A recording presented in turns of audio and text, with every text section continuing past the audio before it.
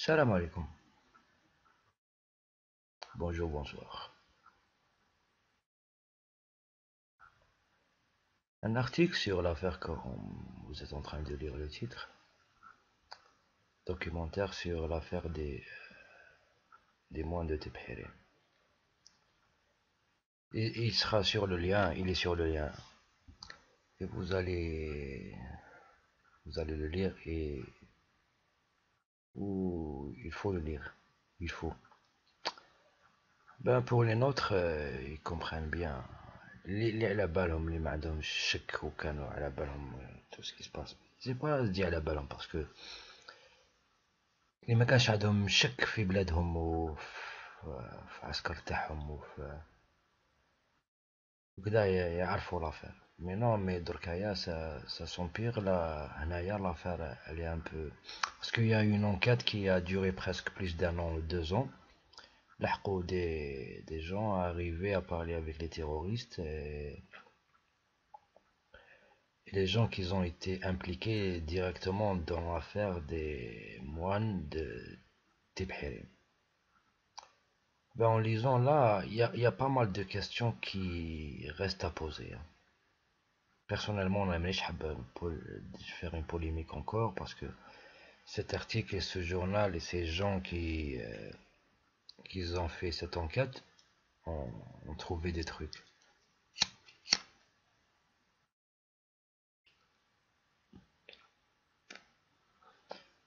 Oui, comme on lit sur le titre Anaya, la France a exécuté les moines.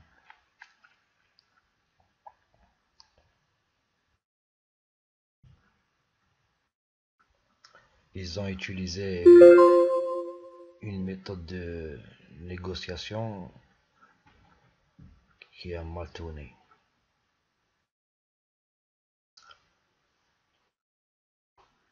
Je sais pas comment le dire, mais une chose qui me passe dans la tête d'Arkaya. Il y avait combien de terroristes qui travaillaient pour la DST ou pour l'État français?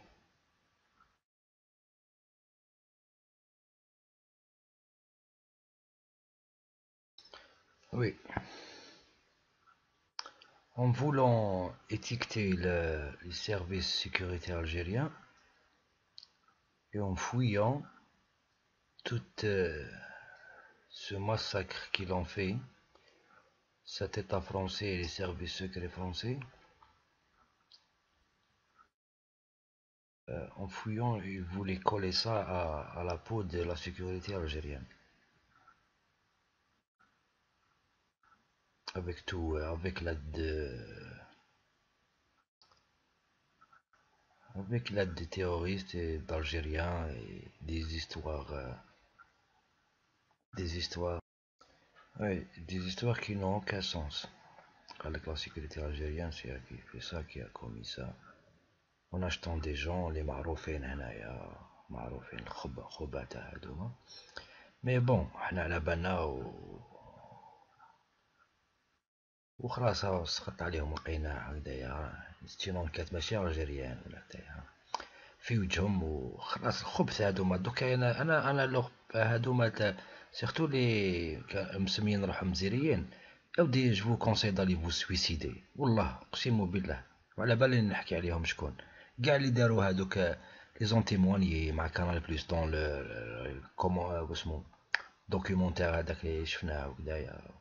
Allez vous suicider. Je vous conseille, allez vous tuer, tirez-vous une balle dans la tête. Revenons au service secret français. La DST, la DGSE, مشبههم مصالح اللي طا فرنسي اللي كان في هذاك الوقت. C'est une affaire qui va pas finir. هذه اللي تسقط هذه احنا اللي دوكا نوضوا بها الثورة في فرنسا. صافا دوكا الواحد هذه نطوروا بها فرنسا حنايا. Cette affaire va faire tomber la France là. Vous allez lire bien l'article Hadaya, vous allez comprendre que cette sale race de Français de la France, elle veut pas lâcher. Elle veut pas lâcher l'Algérie depuis. Une chose, ma question c'est, est-ce que Zitouni, Anaya, personnellement, je vois que c'était un agent de la DST. Zitouni, c'était un agent de la DST direct. Je sais pas si je dois réfléchir à ce que je dis ou quoi, mais d'après. J'ai pas vu encore le documentaire, Anaya, en intégral. Peut-être تاوعنا اللي عنده اللي طلعوا France 3 ولا France 2 يبعث لنا ولا نشوفوه. Il sera là-bas les questions de droit d'auteur وكدايا, mais il sera publié sûrement. Mais la question toujours que je me pose, il y avait combien de terroristes qui travaillaient avec la France? شحال شراو من التيروريست فرنسا؟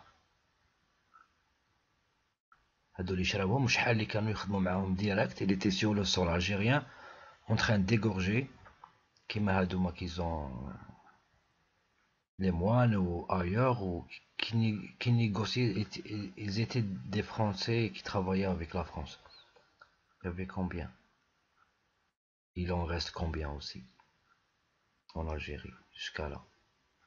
C'est tout, Khawti, c'est une question que je vais poser. Ne faites pas trop ce que je disais. Lisez l'article, vous comprenez peut-être. Et on va discuter à propos de ça. السلام عليكم, تهلاو في روحكم وتحيا الجزائر. ها هي الضربة واعرة دوكا يا الخونة. سميناكم ولاد الحركة ولاد فرنسا, ما غلطناش. ها هاوليك un documentaire fait par la France si vous voulez.